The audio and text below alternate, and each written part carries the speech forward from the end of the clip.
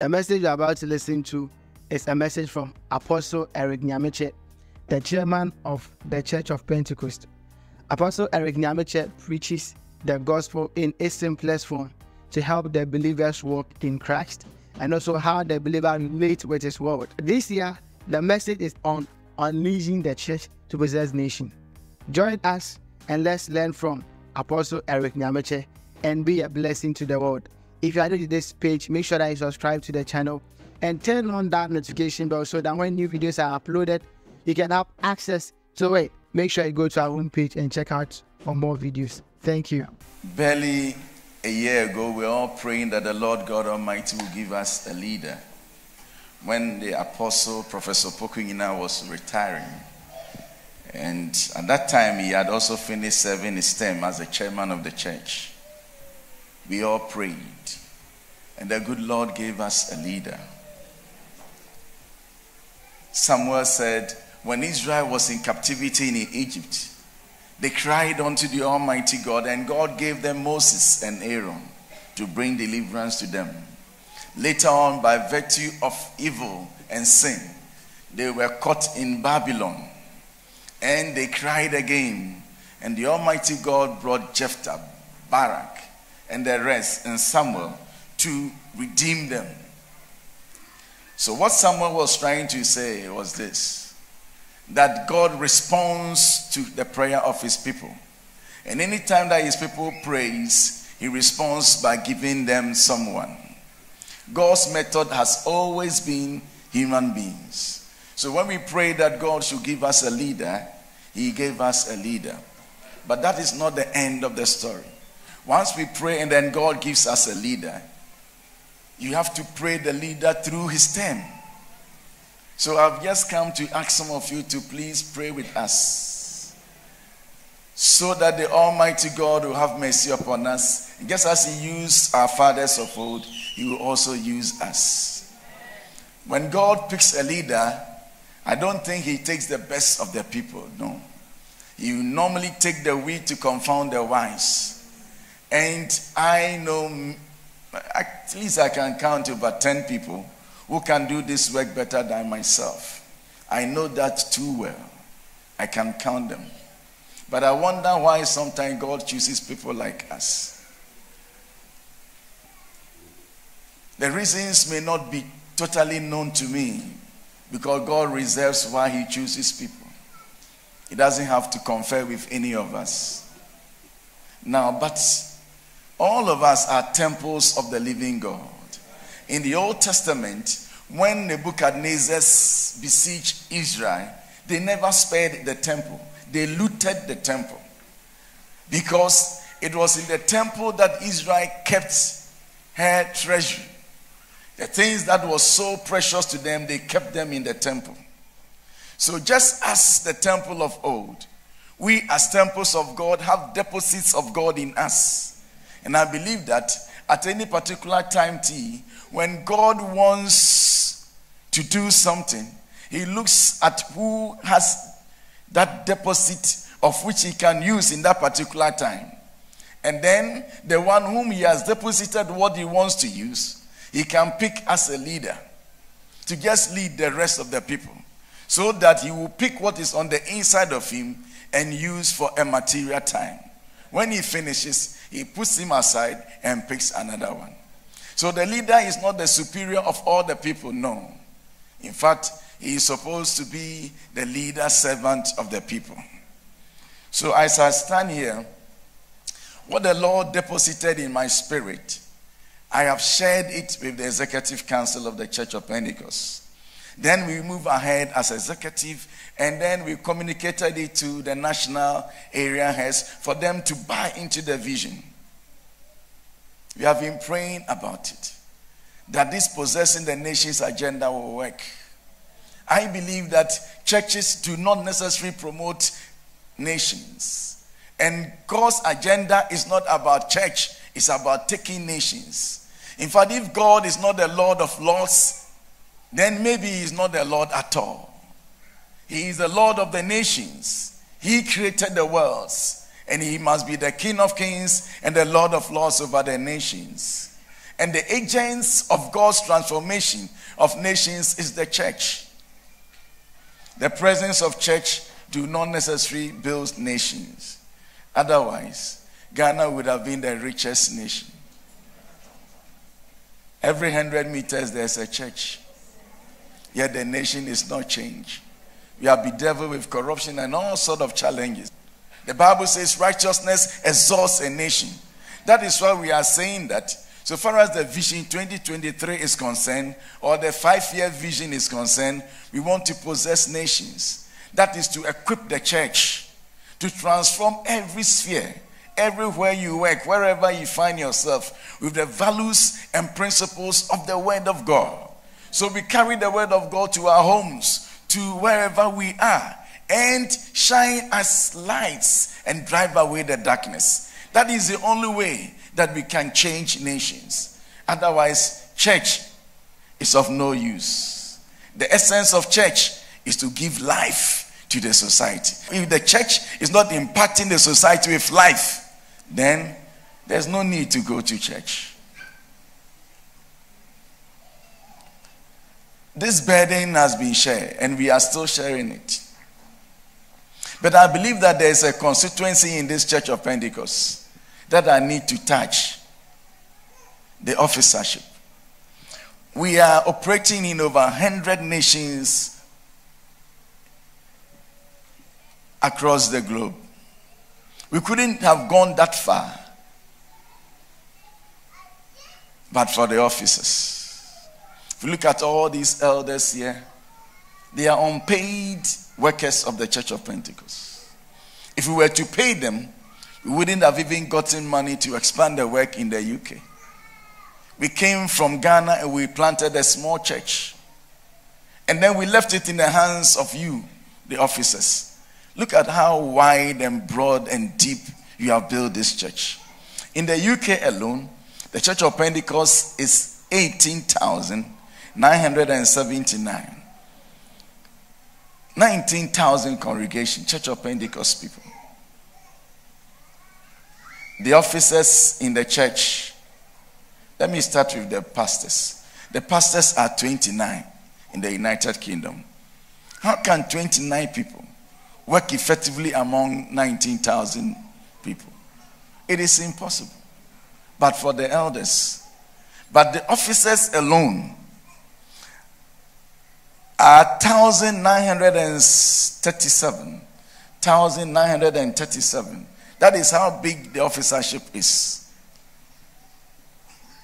The elders are 649. The deacons are 449. Of course, the deaconesses, they are always in the majority. They are 839. If we were to pay just the elders, 649 of them, where would we have gotten money to buy this house? No. When you take your area for one, we have 4 ministers, including the area head. We have 119 elders, 92 deacons, 152 deaconesses. So we have 363 officers in this area alone. Now, some of you might have come straight from work, if not the majority of you, just because the chairman has come. So you make an arrangement to go and meet him. You came on your own volition, got your own transport, but I didn't come here with my own money. Not at all. I sat in a car that belongs to the church. They drove me here. I didn't pay a penny. When we close, I will sit in the car and I will go home. But some of you officers will still go and stand at the bus stop searching for car. You get home and it's too late. Some of you, your children,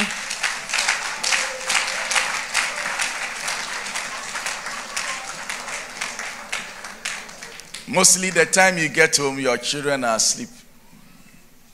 And those of us who have toddlers, sometimes it's a pity. They don't have any idea where you have gone. When I was in East Legon as a pastor, there was this afternoon that around 4:30 p.m., I came out to go and look for something to buy. But just as I got out of my house, I saw two of my elders coming to my house around 4:30 getting to 5. They were still in their jackets. So I asked them, sorry, where did you people go? So from church. We went to church in the morning, 8:30. Getting to 5, you are still in your suit and tie. Where did you go? From church. How? From church. After church, I left them and I came home. But they held a presbytery meeting. When they finished, they went to visit those who were sick in the hospitals. So they are coming home and they want to pass by and give me the feedback of what really happened. Because they met someone who was really sick and they wanted to inform me. These are the elders of the Church of Pentecost. Yeah. You sacrifice and do all these things for us. We want to thank you so much for your lives. You see, we do all these things for the church, but sometimes we don't get the requisite praise and appreciation. Yeah. That one, don't expect it. Because Solomon says that those who come after us, they don't have any remembrance for those who have gone ahead of us. Don't seek the praise from us. It is not too natural to get praise from human beings. Hebrews 6, I read verse 10. God is not unjust. Or because of the children, let me say God is not unjust. When we went to America, I was trying to say 20, 30. I was too tired. Yeah. So God is not unjust. He will not forget your work and the love you have shown him as you have helped his people and continue to help them. God is not unjust. He will not forget. Human beings may forget, but God will not forget your work and the love you have shown him as you have helped his people. Help the Church of Pentecost and continue to do so. God will not forget. He won't, not at all. He is a rewarder. If we have agreed as a church that you are going to be an unpaid officer, the God whom you are laboring will pay you. He rewards. He rewards us. Hebrews 13, 7 and 8.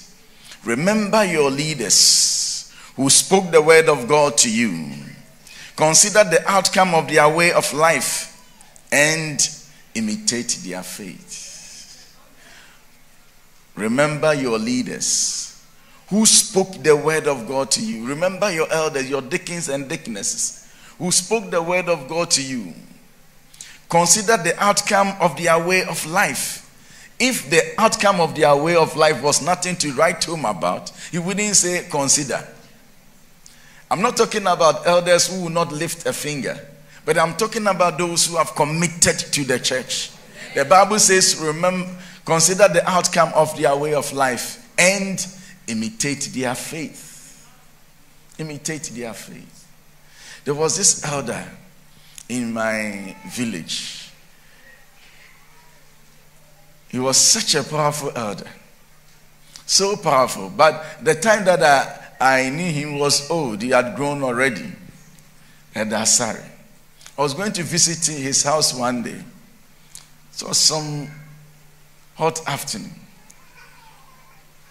And I saw him dancing around his fish pond. Like that. An old man.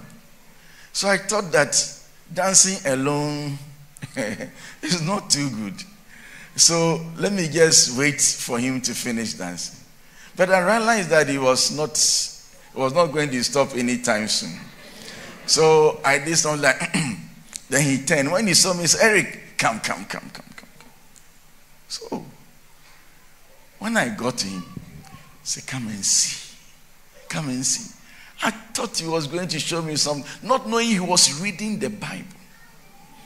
And then he met this scripture that really worked in his spirit. And he left the Bible there, and then he started dancing. You see how he's laboring the word? He would not preach as long as I do. Somebody was so brief. He taught us something. He said that people say that heaven, there are 12 gates. We shall walk on streets of gold. As for him, he doesn't care about the number of gates. All that he knows is that Jesus said, where I am, there shall my servant be. So he is working hard to go to where Jesus is. When he gets there and the gates are 12, praise God. If they are not 12, so far as Jesus is there, no problem.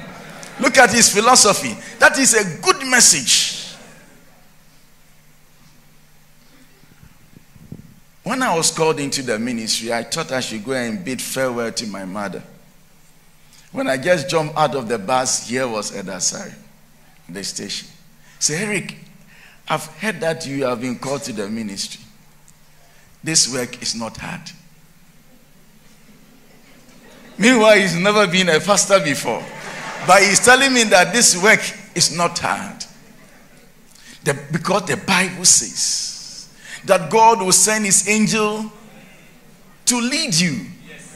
All he's demanding is for you to obey him. And then he looked at me and he asked me, obey him so Eddie. He said, see, yours is to follow him closely and obey him. And he asked me whether obeying him is difficult. I didn't know how to respond. Then he asked me again, and I nodded. That is not hard. Say, the work that you are going to do is not hard. And because of him, I've never felt the ministry as a load. Never.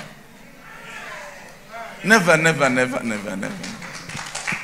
I've never. The ministry as a load, I enjoy it. I enjoy it because of that elder. It is the elders who train the pastors. There will be no good pastor who has not gone under the tutelage of a good elder. You can't make it. So on behalf of the Executive Council, we want to recognize what you do for the Church of Pentecost every day and night. We want to say a big thank you to all of you and still request that there's still lands to be taken. There are still nations to possess. There are still people to win for Christ. And then plead with you that you help us to move on. Brace yourself. Let us go on and do what God has asked us to do. May I respectfully ask you to stand. I will request the International Mission Director to come again so that on behalf of us, the Executive Council members, he prays a prayer for you. And I want you to believe it. You may be sick, but because of your sacrifices, God will touch you. We want to pray that God will quicken your spirit once more. If there's any one of you that wanted to maybe to give up, we want you to strengthen yourself. Your God is a rewarder. He may not give you the money that you desire, but he will give your children brains to go to school that you have never attended. So that one day your grandchildren will be able to say, because our grandmother served the Lord. Shall we lift up our hands to them? Menino beti daughter.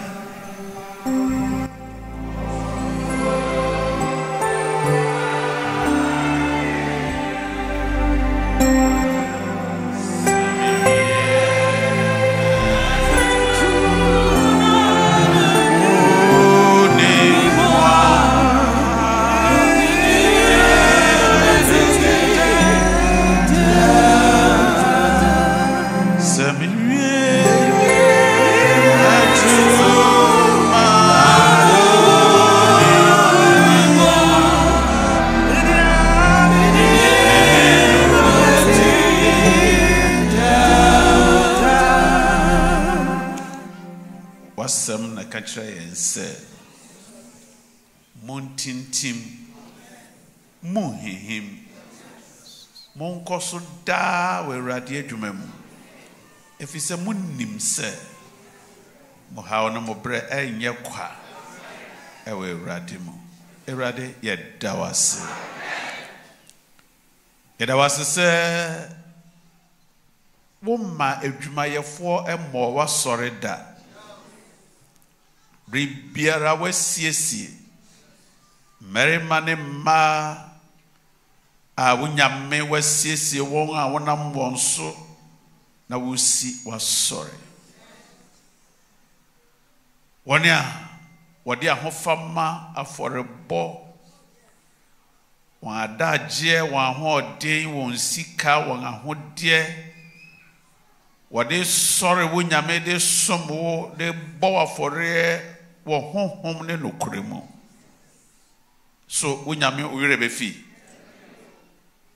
o se hwan na ma me bribi a menhye na nam enti rade ye de wo manfo ba wanim fi wosro ne shirawo fi wosro ne shirawo fi wosro ne shirawo shirawon ni pedua ma won apomuden ma won kwatenten fa emma eyeyo eshirawon fa efidue mu asomdwe eshirawon fa sunsun konkron mu enije eshirawon dia den woduru ho amanenya mre otumfo nyankopon wona wa hye mbosa wo be hye ye hie nyina ama said ya wunyame ahunya tie wani onyam wo Kristo Yesu mu Ewrade ye de wo manfo hye wonsa ye de wonko ahye wonsa ye de wodwuma yefo hye wonsa ye de elders hye wonsa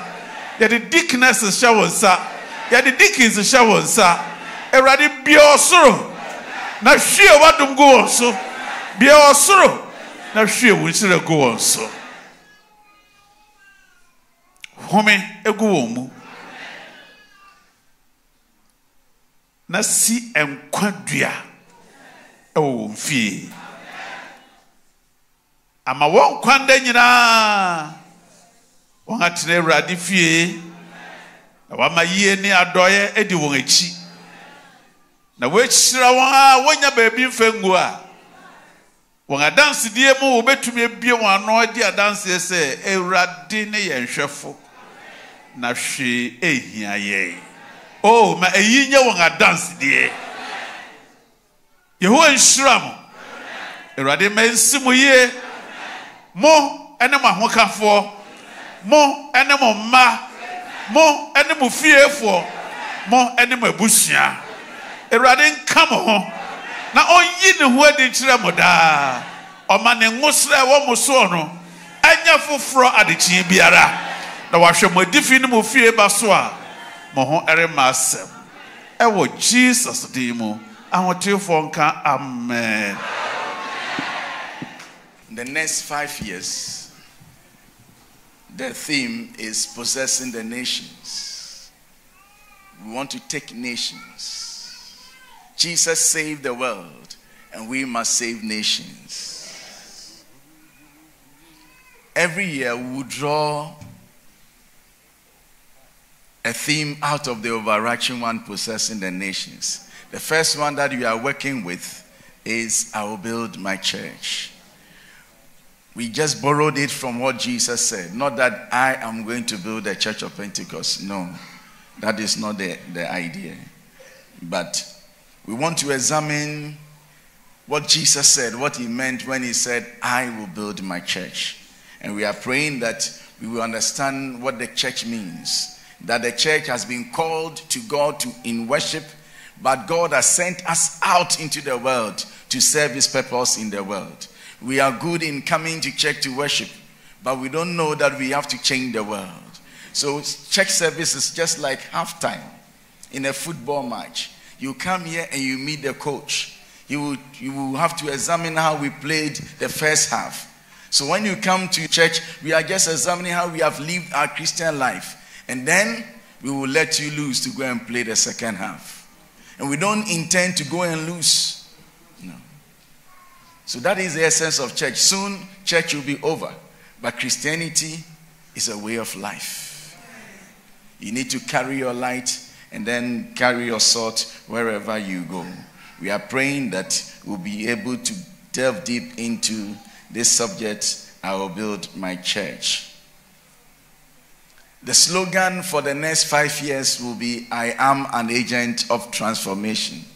When new themes comes, we'll still not change the slogan because we don't want to lose focus. Every one of us is an agent of change, an agent of transformation. When we say you are an agent of God, Jesus Christ was an agent of God. What that meant was that, according to scripture, God was in Jesus, reconciling the world unto himself.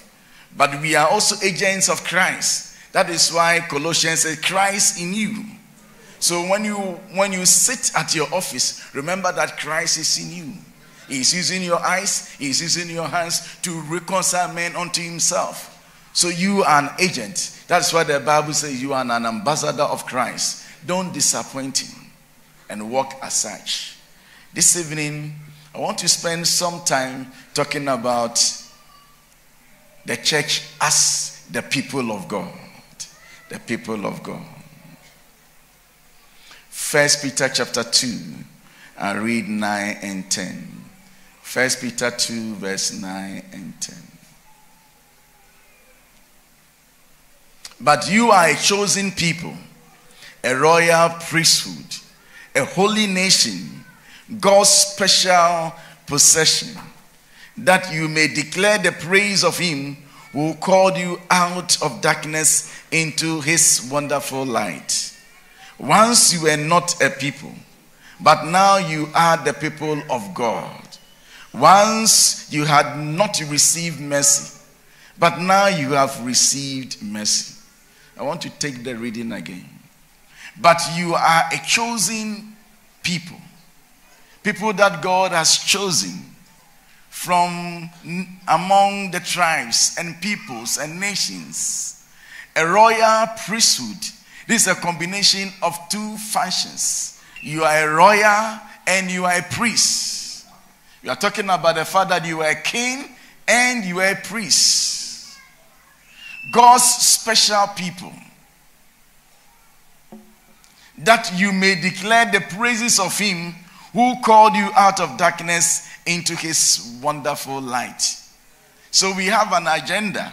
We are a chosen people, a holy nation. God's special people to declare the praise of him who called us to the world. So he has called us and he has made that priests and kings. But that is not the end. We need to go out there and declare his praise to the people.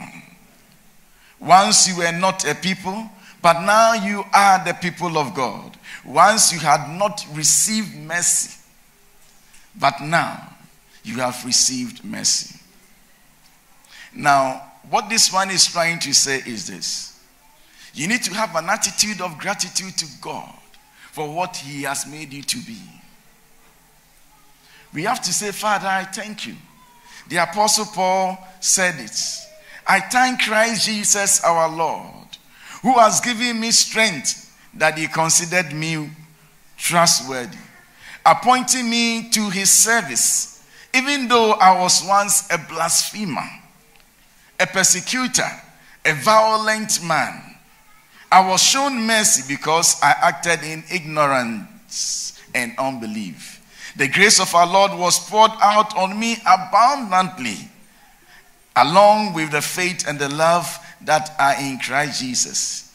Here is a trustworthy saying that deserves full acceptance. Christ Jesus came into the world to save sinners, of whom I am the worst. That is the Apostle Paul. Say, Father, I thank you for calling me into the ministry, the worst of all sinners. You are a chosen generation, a holy people.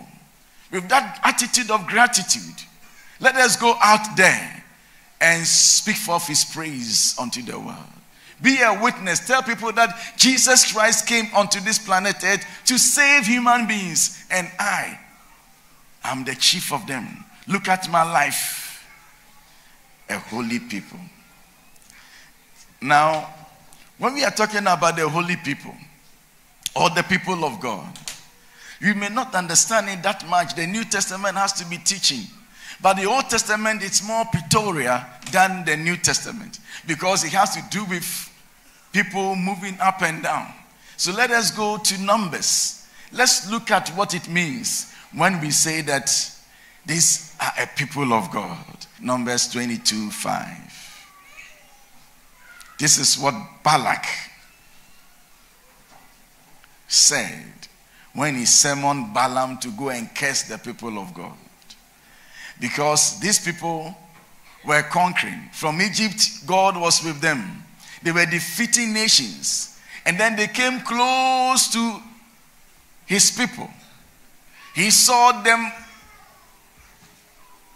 come close to his people, the nation he surveys. And Balak was so afraid.